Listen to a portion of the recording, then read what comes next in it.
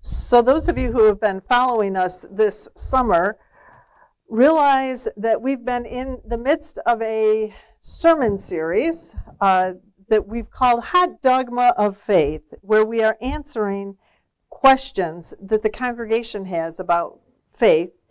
And we are doing this from the perspective, our answers are coming from the perspective of our denomination, of Presbyterian. How do Presbyterians look at these issues of faith? Because each denomination kind of looks at issues of faith from differing perspectives. So our question this week that came from you all is, why is a person with faith afraid to die? So that's the question. And I think all of us can, in one way or another, perhaps understand a little bit of where that question comes from, but also why someone might be afraid to die. I mean, you just look around this park, and the world is a beautiful place. And then when you add the relationships that we have with one another, it adds to the depth of the beauty of this world. And this world, we understand that that Jesus came, that God gave us this world so that we could have abundant life, Scripture tells us. So, of course, this life is the thing we know. It's the thing we have, the thing that we are familiar with. But we also have this thing that we call faith. So what do we as Presbyterians believe? Well, this is a great time to look at our confessions. And our confessions tell us, if we look at the Heidelberg Confession, it says, so in the Heidelberg Confession, it's laid out as a series of questions and answers. And the first question in the Heidelberg Confession is, what is your comfort in life and in death? And the answer to that question is that I may belong, body and soul, in life and in death, not to myself, but to my faithful Savior, Jesus Christ. Now that confession, admittedly, was written hundreds and hundreds of years ago. Do we still believe that? Well, our denomination more recently wrote a brief statement of faith. And in that brief statement of faith, it actually starts with, in life and in death, we, no longer I, but we belong to God. And if we held on to that belief that we belong to God no matter what, maybe death wouldn't be so frightening. But unfortunately, we don't live in a theological vacuum. And so we hear about the beliefs of all sorts of systems around us. I was raised in the Catholic Church, you all know that. And in the Catholic Church, if you die with sin on your soul, you're not going to the kingdom of God. You might, if you're lucky, go to purgatory, and your remaining friends and family on earth could pray you into heaven. But what if you're older and you don't have many friends around? And what if your kids don't practice that same faith?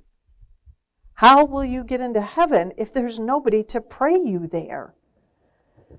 Because unless you went to confession moments before you died, you will die with sin on your soul. So there's some issues there in our Catholic tradition. There are other traditions that say that you've got to be saved, that there's a right way. Well, how do we know that we have actually followed that prescription of the right way to be saved? Was our born-again experience significant enough? Was it really the right experience? So there's a lot of questions out there when you look at the influences of other faith traditions. And those all impact our view on the world. And so it's hard to know. The other thing is that's hard to know is what actually happens after death. I mean, none of us have been there. We can't see it. So what are people of faith left with? Well, I invite you to remember back to last week. If you remember last week, we talked about baptism. And I used that illustration from The Lion King, where Rafiki reminds Simba that of who he is, and that then in the story, Simba goes back and is sort of the hero of the story. And afterwards, I was talking with someone, and they said, you know, when we remember who we are, that helps us to be the hero of our own story, at least here. Ultimately, God is the hero of our stories, but here we get to be the hero of our story. And that's true. But there's also something more. If you remember in that story of The Lion King, Simba doesn't remember all on his own. It takes other people. It takes Rafiki and Nala, other people in his life, to remind him of who we are. And you know what, folks? That's you. And you, and you, and you, and me, and you. We remind one another. I mean, this is one of the reasons why we need a community of faith. Because when we forget who we are and to whom we belong, the community of faith reminds us. We remind one another of what we believe, of what, in essence, we know through faith. And what we remind one another of is that the one that created us loves us, loves you, loves me in this world and the next. We remind one another of what we know in Jesus Christ. We know from Scripture, where Scripture tells us that there is judgment. But we also know that in Jesus Christ, that judgment is redemptive, not destructive. We are redeemed. And we remind that of one another when we forget. Because we do forget. We also remind one another of that phrase that we've talked periodically with the kids about, and I know that you all know the response. We remind one another that God is good all the time. And all the time, God is good. And that time that we remind one another of is not just the time that we know. It's not just this time that we understand here and now, that we look at our clocks and calendars, that passing of time. No. The God that we know that is good all the time is actually also good in that time beyond the time that we understand. We do that collectively. We do that together. So there's still this issue, though, is why might someone be afraid to die? Or perhaps reluctant to let go of this life and enter into the next. And so I want to share with you just a couple of images that might help put it into some perspective for you. First of all, we all know that none of us is all good or all bad. So I invite you to think for a moment back to your high school days. Most of us in high school probably did a few things that we're really pleased with.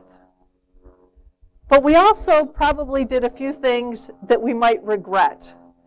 We maybe made a few enemies. We maybe have a few people there that we let down, that we didn't treat as well as perhaps we should have or could have. So imagine that you are in your car you're in the parking lot going to your reunion.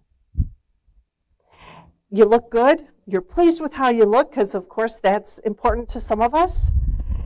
You're confident until you see somebody walking in that you maybe remember in that instance wronging in high school. How is that person going to treat you when you get in the door? When you walk in? Is that reunion going to be quite as comfortable as perhaps you thought? And now imagine that it's not a reunion you're walking into, but that you're walking into the kingdom of God, to that great banquet. And how is God going to treat you?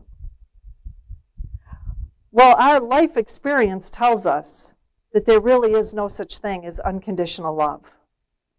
We haven't seen it in this world. Perhaps the closest thing we've come to is the love from dogs, which is absolutely unconditional, as I sit here and look at Shelley with hers. That love that doesn't ever seem to leave us when we have a pet. But human love is conditional. Are you doing what I want you to do, what I think you should do? Are you being who I want you to be? And if not, well then I don't care for you. And in the divisive world we live today, if you're not in line with my way of thinking and looking at the world, then you are my enemy. And it's that divisiveness that it's so hard to imagine that doesn't also exist in the kingdom of God.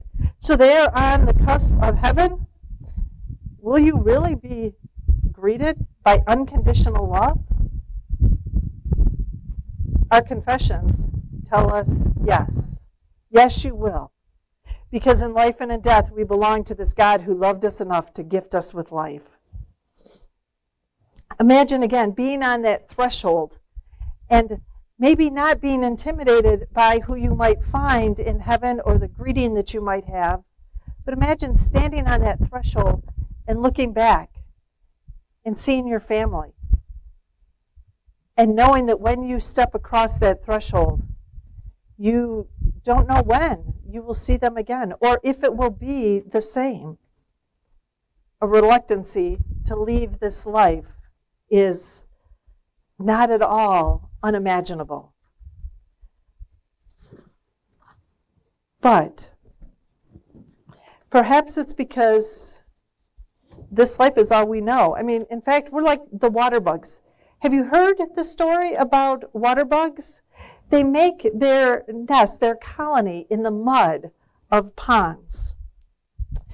And imagine this colony of water bugs there. And they watch periodically as one of their friends goes up a stalk and disappears into what is their sky. Well, this colony of water bugs gets together and they say, you know what?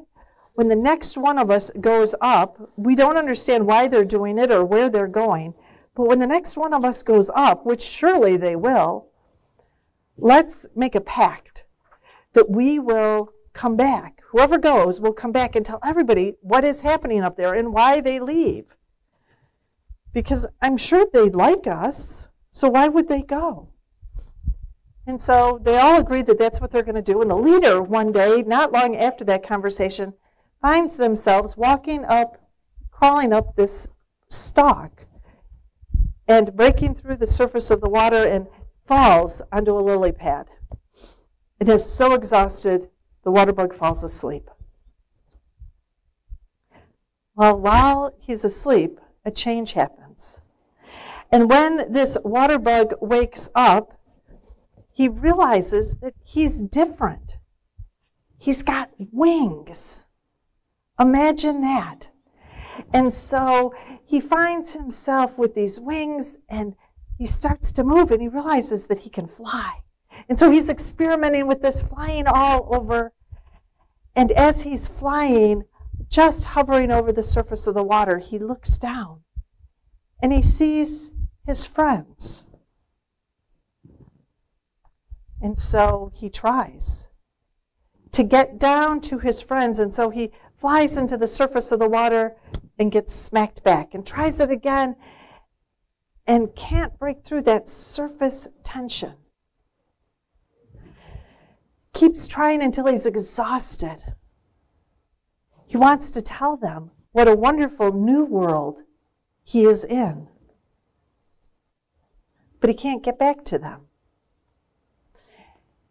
And so exhausted, he rests and then realizes in his resting that it's okay that he can't get back, because one day each one of his friends will discover what he has discovered, that this is not the end, but the opening to a whole new world. Friends, the best we can do is enjoy this world that we've been given, to live in responsibly, and to trust in faith the words of our confession, that in life and in death we belong to God, and to remember that that God that we belong to is good all the time. Amen.